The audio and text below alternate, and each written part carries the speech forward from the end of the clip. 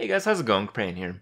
This is going to be a sponsored video. It's going to be about Savage Resurrection. It has just come out, and while I did a video about a month ago regarding the game, which you guys are free to check out, the game has actually stepped up a lot in this month or so. So, originally, when I checked out the game for the first time about a month back, it was basically the game that I played when I was a kid. It was the game I played, the 10-plus-year-old game I played on stream a couple years ago on, we had Savage Sundays every now and then. It was that game. It was an updated graphics, updated mechanics, updated netcode. Everything was smoother, everything was a little bit crisper, but it was that game. And, I was obviously very happy with that, and I didn't think too much more would come of it, but they asked me to do a video after the launch, and it's launched. I check out the game again. I've played it a few days on stream, and I have been blown away. The game is actually a step up from the original Savage.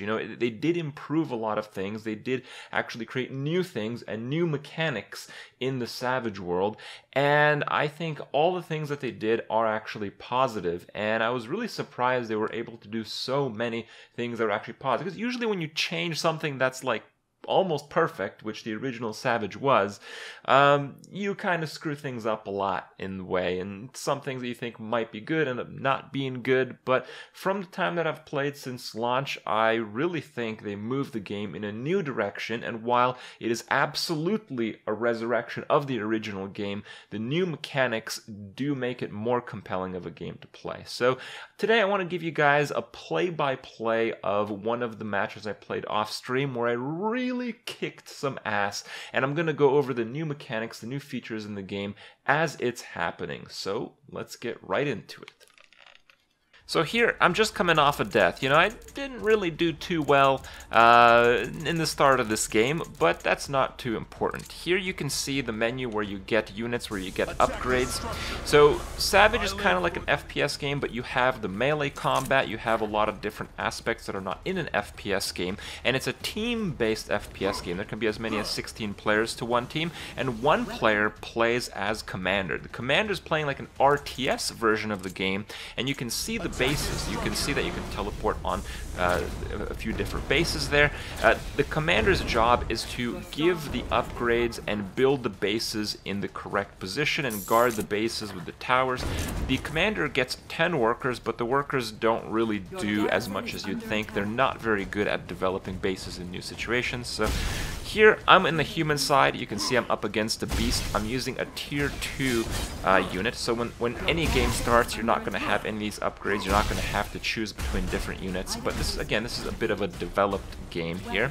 And we're in a state where we just got these tier 2 units. They're pretty powerful. They're certainly much more powerful than first units.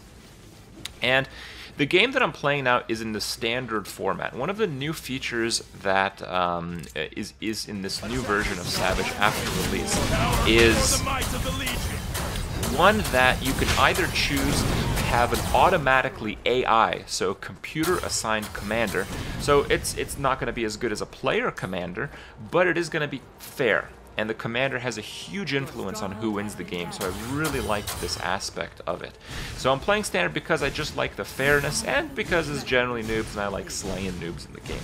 But you can play advanced mode as well, where it's fully player driven, and trust me, you want to have a really good commander if you're playing advanced mode. But I'm really happy that they have this. Here you can see another new feature that they introduced. It's the kind of like teleport to home base. It takes like 4 or 5 seconds and you can't act, and if you get hit, it breaks the cast, but you teleport back to home, and this is a really big deal. Right now I'm upgrading to the tier 3 unit. I'm now a Legionnaire. The Legionnaire does more damage, he has much longer range, but he attacks a lot slower, which makes his attacks more predictable. But generally in this match I'm mostly using the coil rifle. This is the tier 3 I think it's a magnetic weapon. And it's kind of like a sniper gun. It doesn't do as much damage as some of the actual sniper weapons in the game, but it lets you be mobile with it, so it's very good at picking off weak opponents at range.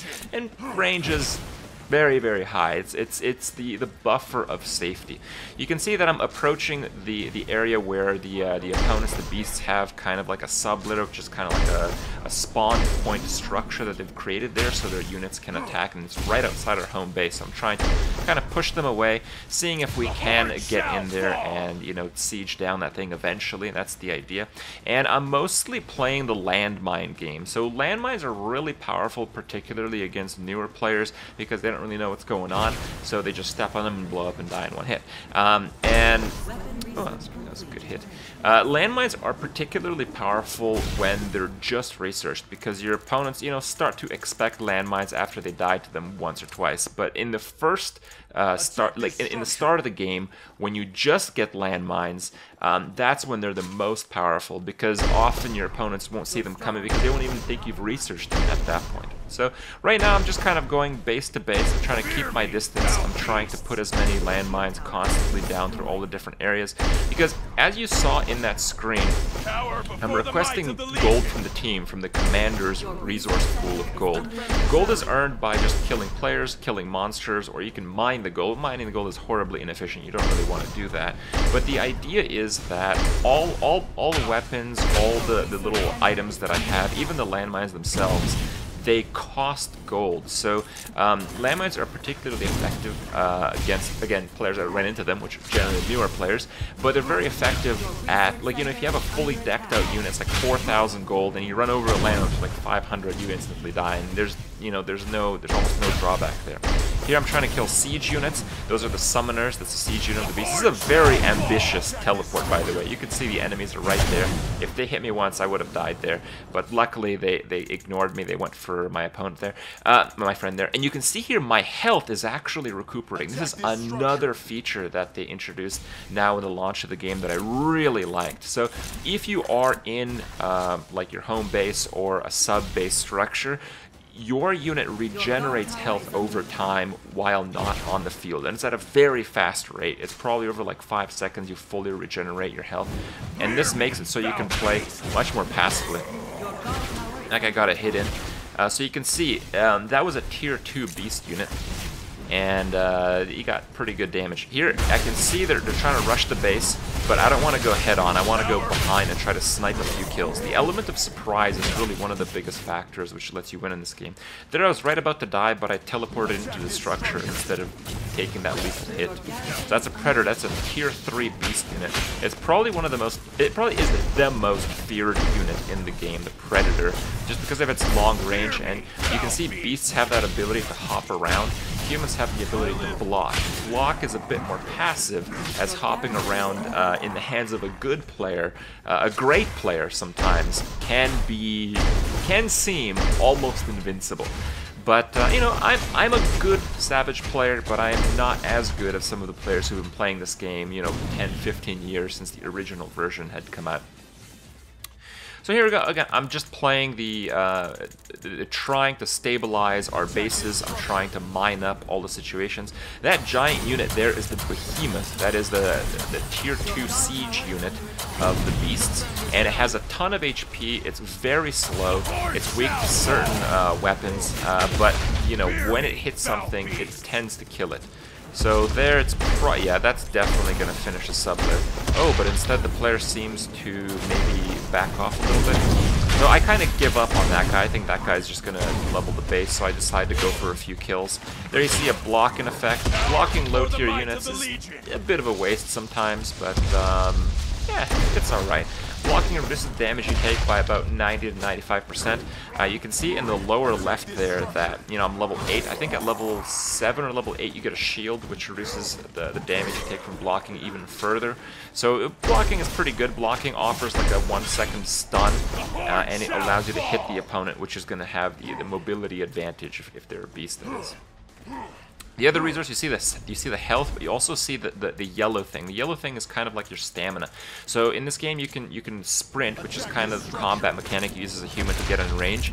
So I'm sprinting right now, but whenever you first exit your home base or a sub base, you you have like a limited number of seconds where you automatically sprint and you don't use up your stamina. So this is again one of the new features in this patch, and again, it's all these small quality of life features that they introduced just make the game feel so smooth, and you know, kind of have a focus on actual combat rather than, you know, micromanaging a few resources when you really shouldn't have to. You know, going in and out of home base, you know, using medikits, going back in and out, getting a few more. It just alleviates that so much, and it's such a pleasure to play.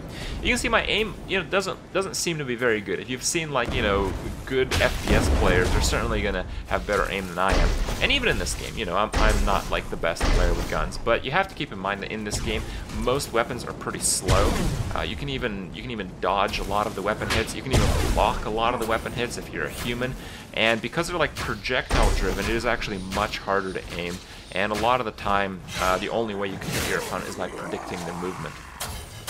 And you can see there's some workers. So there's only 10 workers, and they're very weak units. This tells me that the Beast Commander is trying to build a base there. This is like the middle of the map, so it's very important that they do not build this base. That's why I'm using my ammo to kill those workers, even though they're not players. So it looks like it's a bit of a brawl here, but it seems like we have a few more players than they did, and we wiped out their building squad. So if I was like a Beast player and I would be attacking this building, I would be building the building. I could also attack a mine, like for resources, and I could act, my player could act as a worker for the team. And sometimes that can be a very big asset. You know, combat is not the only aspect to the game. It is a team-based game, and you can contribute to your team in great ways without killing other players. But in this case, you guys have noticed, I think I'm on like a 20 killing streak so far. I'm really rocking it. There we go, block, easy kill. I'm at 33 kills in a row. I think this is the most kills I've ever had, by the way. I think I've cruised around the 30s in a row in the original Savage, but this is some savage combat right here.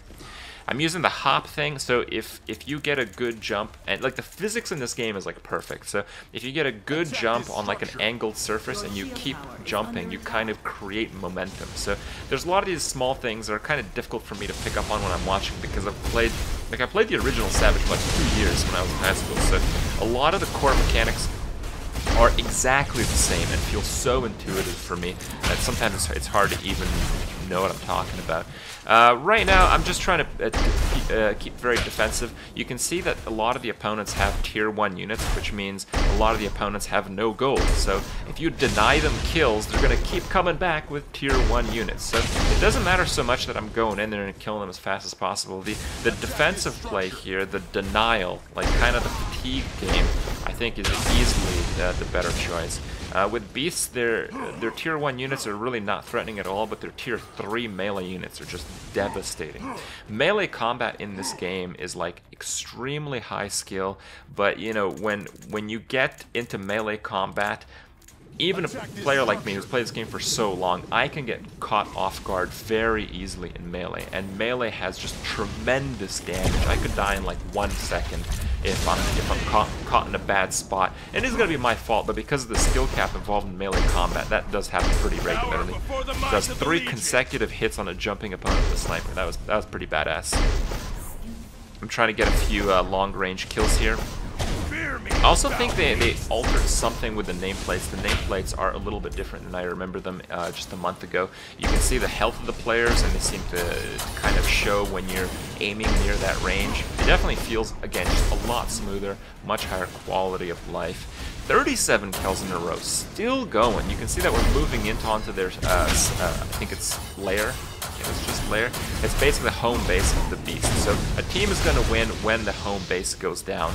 And while, you know, that is your primary focus, if that's the only thing you focus on, you're going to get slaughtered. So right now, we're trying to play the gold denial game. We're trying to surround them. We're trying to create a very favorable position. And, you know, there are some siege units in this game that can do very good siege damage. The human ones actually received a few quality of life features from, again, a month ago. The human siege units can actually aim a lot better, and you get a much better feel for the range of things. But, you know, I just want to Rambo it up. I want to be the dude with the gun. I want to rake in kills. You know, if I'm at like 37 kills in a row, let's see how high we can get. So usually at this spot, I'd probably actually pick up the siege unit to try to end the game because we're actually in a dominant position. You can see one of the siege units there got taken down. You can't expect to stay alive forever as a siege unit. The idea is, you kind of take one for the team. You're going to die, but if you can get a few critical siege shots in the meantime, your efforts are absolutely worth it. Fear me, foul Just sniping a few more kills.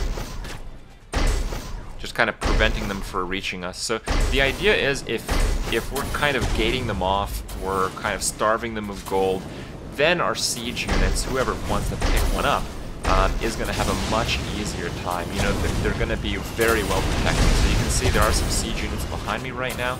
Oh, that's the Kong. That's the tier 2 siege units. There's like 3 of them. So I believe this game is going to end very soon because those do devastating damage to buildings. And it does. I don't know how many kills in a row that was. I think it was like 41 to 43 or something. And that's basically the game. The starting position of the game is a little bit different than that. A lot less stuff goes on, but it quickly ramps up. Some games last like 5 minutes, but some can last a whole hour. So it's very dynamic. There's a lot of interesting things. And, it's such a feel-good game for me, and I really wanted to share with you guys the experience. I wanted to share kind of like the playthrough so you can kind of understand generally what to expect if you do want to pick up the game and check it out. And I can tell you, it is one of those games that you can get a little bit lost in. So I hope you guys enjoyed my in-depth kind of playthrough review here. Maybe you guys pick up the game, and I'll see you guys tomorrow.